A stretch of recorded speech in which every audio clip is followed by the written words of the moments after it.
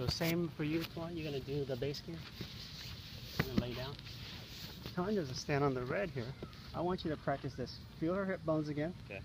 Now this time put her hip bones onto the ball of your foot right there. Okay. There or in the middle, depends on your flyer.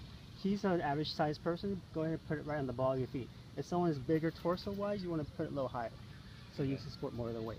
Okay. Here, here. A common mistake is you go a little too wide, go a little in parallel. This time we're not going in V shape, we're going parallel because we want to support the body. Okay. Same thing, you're going to come in and push her up this way, okay? So that looks easy because I've been doing it for a while. So the first thing you want to do, instead of going pushing her straight up, go do some ski jumps, which means like a Olympic ski jumper. And bring the hands back, chest forward, shoulders back. There we go. And she's just going to lean in, and you're just going to take her weight and push her in. Don't push her too far back this way. Push her just back enough to where you still feel her body weight, and come back. This is giving you a sense of her body weight and giving her a sense of learning how to trust that you can support her weight, right? Okay. There. And then after that, you grab hands here. Try not to hold on, because when you hold on, she comes over. I'm gonna do that more gentle. Your hips are bruised down. Okay. So when she comes over this way, you're holding her hand, she's gonna fall right on her face, okay? Okay. So it's important. Go ahead and come up and push down. Good. So you want to do open support. She can hold on as strong as she wants, and the moment there's a fall, she can let go. Let's say you're falling forward. Let go, bring your feet down quick, and over. Okay? Okay. You may need to put some padding there. It's okay. It's okay. I'll kill those nerve endings eventually. Okay, so first thing again, we're gonna do.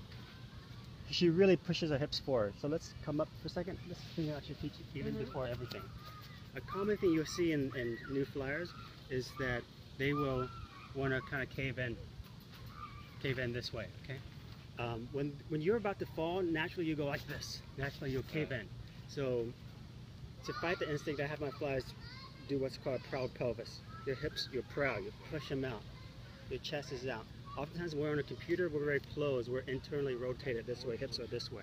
You want to externally rotate out, chest back, shoulder, the back of your shoulders should touch each other.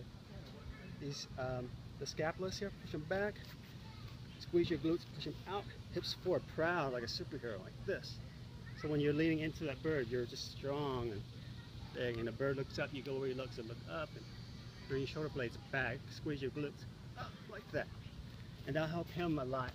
So it'll keep you like, you'll feel like a surfboard to him, right?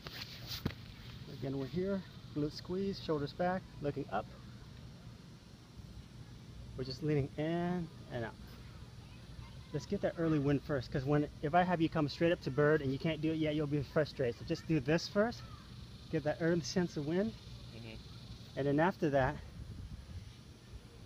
come in and push up just like you did, okay?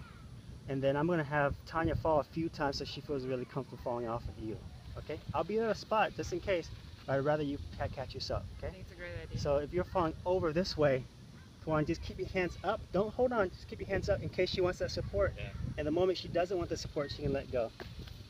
Yeah. The key is to lower my legs. The key is to lower your legs and then keep your hands up. So even, let's say you fall into the side this way. The back here is easy, right? She's gonna fall right back on her feet. You fall into the side, lower your leg, keep your hands up.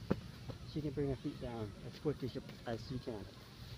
Let's do the ski jumps first and see if you can get into bird, and then I'll go to the next thing.